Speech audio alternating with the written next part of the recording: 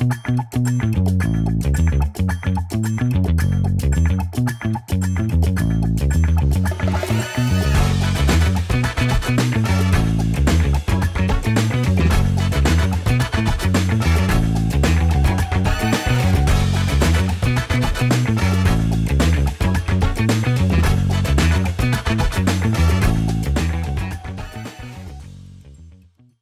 is my great privilege and pleasure to be having a conversation with the CEO and chairman of State Street, Ron O'Hanley. And I'm just going to embarrass him by making a few comments about give a little bit of his bio before we get started and get into this conversation. But just to give you some context for his background, joined State Street in 2015, was a COO before becoming the CEO in 2019. Was previously with Fidelity Investments and also Bank of New York Mellon. I know it's BNY now, but I have to say the full name. McKinsey before that.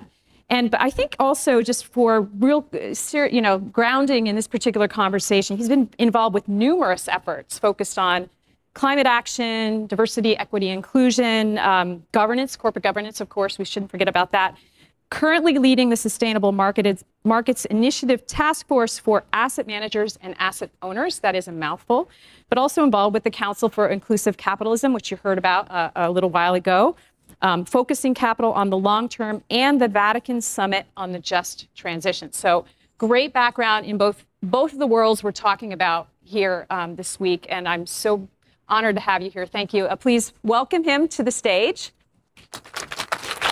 Thank you. Thank you. So I don't think State Street needs much introduction. It's one of the world's largest asset managers and, of course, custodian banks. They're part of the Net Zero Asset Managers Alliance, and that means you've got both operational goals towards net zero for your own operations for 2050, but also, especially important for this crowd, where are the investments going to help make this transition happen?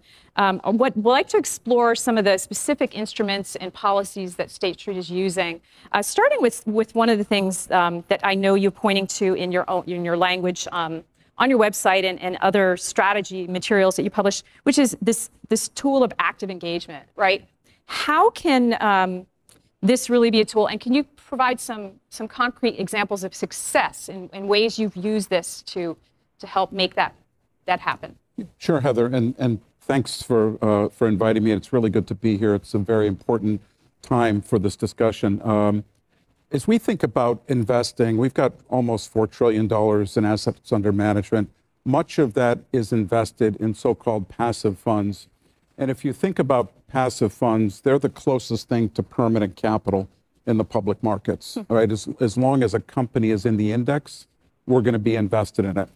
And that puts a very important responsibility on us as the asset manager, because we can't sell out of the company.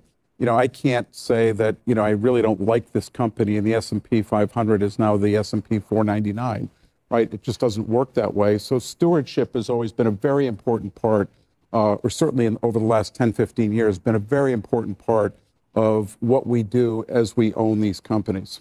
And that stewardship really begins with the G part of ESG. It's around governance. And are these companies being overseen by independent, strong, effective boards? And it's through that engagement that we've actually broadened out to the other parts of the ESG, E and S. And again, we'd be remiss to say that we know more than any of these companies. But we do believe that we can look to the boards and see what's the evidence that they're actually doing things for the long term. Because remember, we're the true long-term owners, right? We worry about this company for as long as it's going to be around. So as stewardship has progressed, as we've gotten better at it, and as importantly, as companies have gotten used to it, in fact, I think there's been a lot of success. One recent bit of success, I'd rather not name the company, though you're probably going to figure it out as I tell you about it, was one of the very large oil majors, U.S.-based oil majors.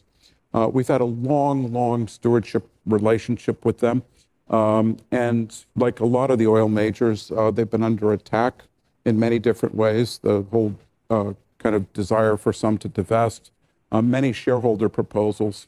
And they got a shareholder proposal last year, which, there were some things about it that, maybe wasn't the best written shareholder proposal, but they came to us on it and said, we actually think that we're going to support this. Now, it wasn't the kind of shareholder proposal that an oil and gas company you'd expect was going to support. It had to do with methane disclosures. It was going to put a lot of burden on this company. But their view was this, that they do understand the importance of methane and in remediating methane. They feel that they themselves are doing a lot on this. The board is very proud of the oversight that they're exerting. So even though it wasn't the kind of thing they wanted to do, they did say that, given the kind of relationship they have with large shareholders like State Street, and they have a similar relationship with the BlackRock and or Vanguard, I'm sure, these are large holders that are focused on the long term. And so to me, that's evidence that the stewardship is working, because ultimately, it doesn't help to be confrontational all the time. You need to do it at some points, but ultimately, management needs to manage companies, boards need to oversee companies, and we need to be there to just, move them along in a way that is useful to the shareholder. So I'm going to jump ahead to a question that really relates to what the example you were just giving, which there is a debate in the many climate activist communities that people should just get out of these companies entirely, all the fossil fuels companies. So there's the argument, divest, completely get out of them, and then the capital leaves them, the responsible capital, some would say. So I'm curious about your view. What role do you think that these companies really need to play in this transition that we're talking about? How do we, what's the best thing? Is it to have this kind of dialogue that you're describing?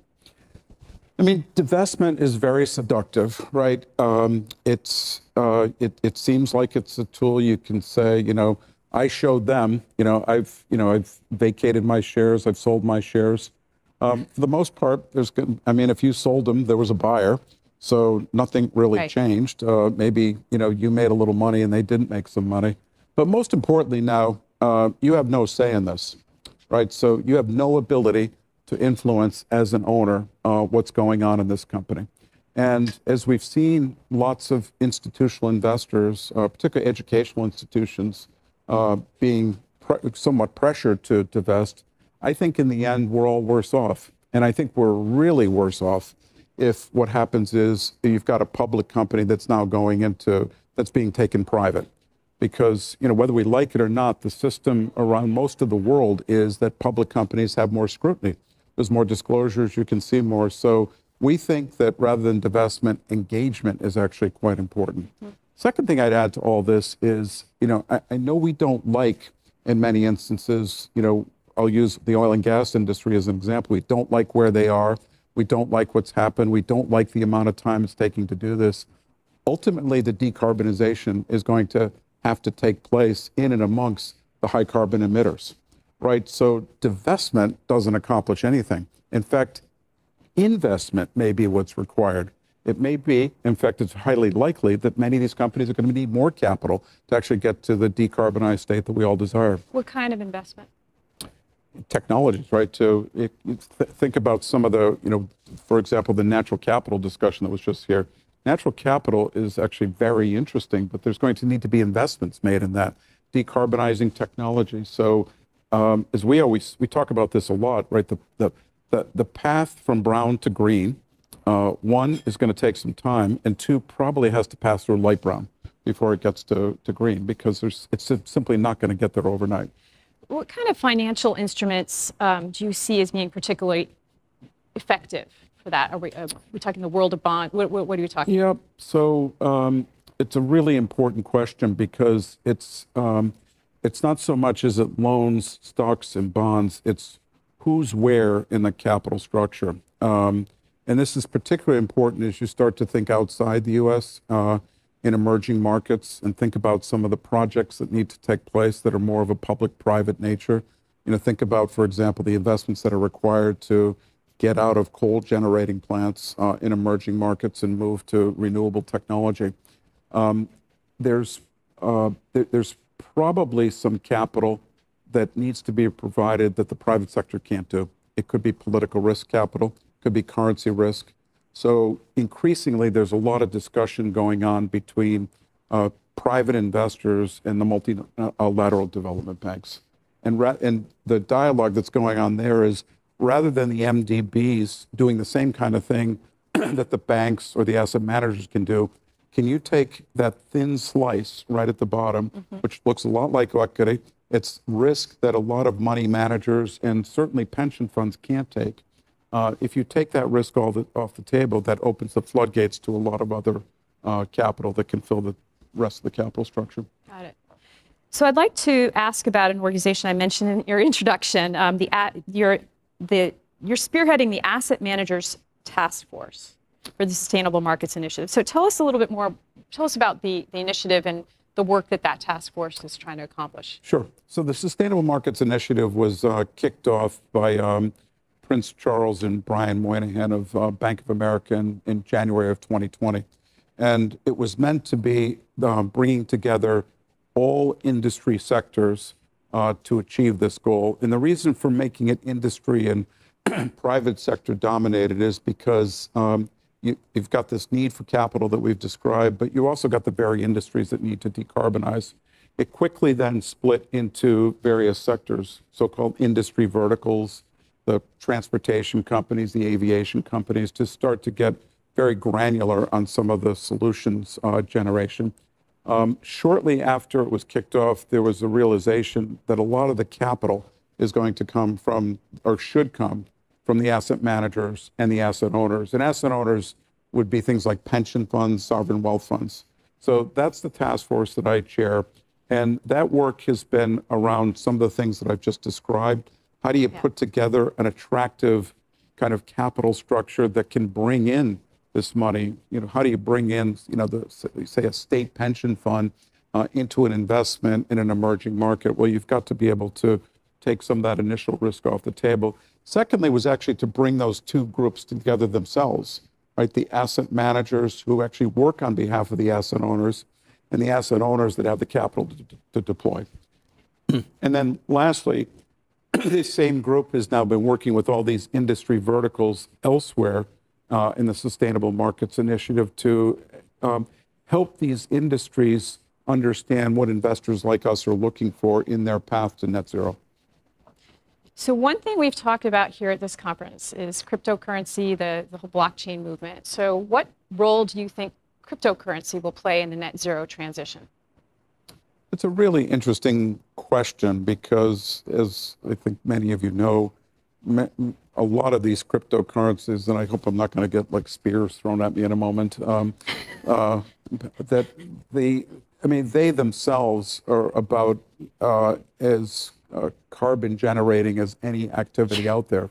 You know, the whole mining activity, the amount of electricity it consumes. So, leaving that part aside, if you think about the role of digital currencies, not necessarily cryptocurrencies, and the importance to bring finance to the rest of the world. I mean, all of us sitting here, we all have a bank account. We don't even know what the term unbanked means, but there's a fair part of the world, by the way, including in this country, that isn't. And so there's probably a role for these kinds of digital currencies for that. But I think cryptocurrencies, we just need a new model there. It just doesn't make sense, at least to me, that we've got to be using this kind of electricity to generate that kind of, to generate these coins. Well, thank you for following my circuitous path here. I'm going to go to the just transition now, because we've heard numerous times and we know in our hearts that this transition needs to be just. So we saw the chart also just a few moments ago. How does your company define just transition? What are the things that you're aiming at with that lens? So we think about it in a couple of ways. I mean, for us, it's as simple as, given that we're very long-term investors, over time, a company can't be focused just on shareholders to succeed. I mean, if your time frame's a quarter or a year, yeah, maybe you can just focus on doing whatever you can to get that quarterly profit. But over time, and again, we're long-term investors, we like to see companies thrive and prosper for the long term. How are they doing with their employees? How are they doing with their communities? How are they doing in terms of complying with their environmental rules and those kinds of things? So for us, the just transition is all about is being completely stakeholder friendly, not just some stakeholders, but all stakeholders. The second, excuse me, the second element to this is if you think about decarbonization and if you think about the path to net zero, I would argue that this is the first truly global problem that the world has faced. There is no comparative advantage of the U.S. doing it faster and, India not, right? In the end, carbon's going to be everywhere, and if it's in the atmosphere, if it's being generated anywhere, it's going to affect us all. I mean, even COVID, there was some comparative advantage, I suppose, if you were willing to, hole yourself up in a country. Okay, we're going to get the vaccines for ourselves and not share them. This journey is not like this. But we also have to remember from an economic perspective that we're not all starting from the same place. And in our mind, it's not just to say to an emerging market that, yeah, we burned down a lot of trees and we burned a lot of coal, we burned a lot of oil to get us to where we are, but you can't. And you need to wait until you have enough money so it's all renewable and have yet another generation or two or three not be able to prosper economically. So for us, the just transition is also about how do we make sure it's fair across countries and across markets. So you are on the council, you're involved with them. So how does that inform your policies? So translate that to State Street. Yeah, so it translates into our stewardship activities. So the stewardship team is focused on this. Again, many of these companies that we invest in, they're global companies. They themselves have assets everywhere. And this is a question we ask them. How are they thinking about the geographies they're in and what are they doing to make sure it's just? And internally, you're doing a lot to help make those decisions be made in that way as well. The 10 actions to address racism and inequality. Tell us about that policy and why you adopted it. Yeah, so this was a set of actions that were adopted after the George Floyd killing. And for us, it was not enough to be able to talk about it internally. Mm-hmm. We felt we had to make a it's our commitment, but it's a public commitment saying, these are the 10 actions. Here's how we're going to measure ourselves. And you, our stakeholders, need to measure us on this. And we welcome that measurement. And that has just spawned a lot of creativity in our organization, not just around how do we see more representation, but it's even about, if you think about most large companies, you spend a portion, if you think about your expense base, a portion is on compensating your people. The rest of it is basically buying stuff from the outside. And we worked very hard on that in terms of where do we buy things. And so, and it's not just about, gee, are we buying from a catering service that's, that's Black or female or veteran-owned? We're a bank. We issue a lot of securities. So we're working with women-owned firms, Black-owned firms, minority-owned firms to not just issue securities through them, but to make sure that they're learning from us, they're learning from the other issuers that are the underwriters we work with. So it's those kinds of commitments that we think can just, again, we ourselves are a long-term company. We've been around for 227 years. I hope that we're around for at least another 227 more. So we heard a lot about the disruption going on in this. There's so many things moving, and the current macroeconomic conditions are uncertain at best. How is that going to play into this just transition to a net zero world? Are we moving fast enough? How are you feeling about where we're going? Some reflection. So certainly the world has changed a lot in the last year. And if you think about coming out of COVID, we had the vaccines last year. There was a very inspiring gathering in Glasgow. We all felt very good in that this was going to be kind of a straight line to 2050. And then inflation happened, Ukraine, Russia happened. And I think it was just a good reminder to all of us that this is a multi-year, multi-decade journey. And we can have the best plans in the world, and we need to do more planning. We need, as a society, to be starting to bring together decarbonization plans with energy policy. We talk about these as if they're separate things. But it's also a reminder that stuff will happen over time. And that the answer is not to say, well, we can't do this anymore. It's, all right, well, given this and given the need to be just, and how are we going to figure out energy costs for those where this is a major portion of their income. We need to figure that out, but we can't take our eyes off the long-term prize. So for me, this was actually in some ways a welcome reminder. It's happened relatively early in the journey, and it's something that I don't know what the next thing is that's going to happen, but the one thing I'm certain is stuff will happen. And we need to be prepared for not to be knocked off the journey, but to say, okay, it's maybe not a straight line. So I always liken it to, if you do Google Maps, they're going to map you the straight way there. If you do Waze, it kind of looks like this, but you're still going to get there. These are Waze journeys, and that's what we need to be prepared for. Well, thank you so much for your leadership. Please thank him for being here with us today. Thank you. Really appreciate your time.